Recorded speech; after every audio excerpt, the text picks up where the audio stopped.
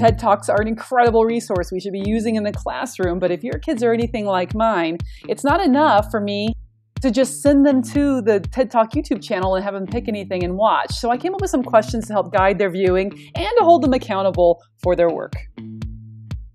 When we teach writing, we spend a lot of time talking about the thesis statement, but public speakers have one too. So after listening to a TED Talk, our kids should be able to tell us what was the main point. What tools of rhetoric did they notice the speaker using, and which ones were the most effective? TED Talk speakers are amongst the best in the world, so let's have our kids notice specifically what these folks are doing well.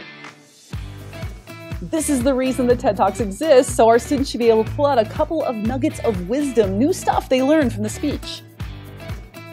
Make them think critically about what they just watched. If they were in the audience, what question would they ask the speaker?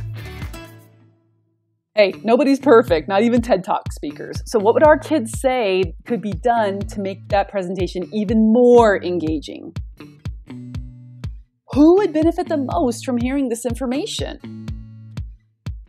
All of these questions and a few others I put together on this free worksheet. Go to that URL and grab yourself a copy, print it. You can use it in class tomorrow. And hey, if you hit like or subscribe, it'll make this information easier for other teachers to find as well. Thanks so much for watching.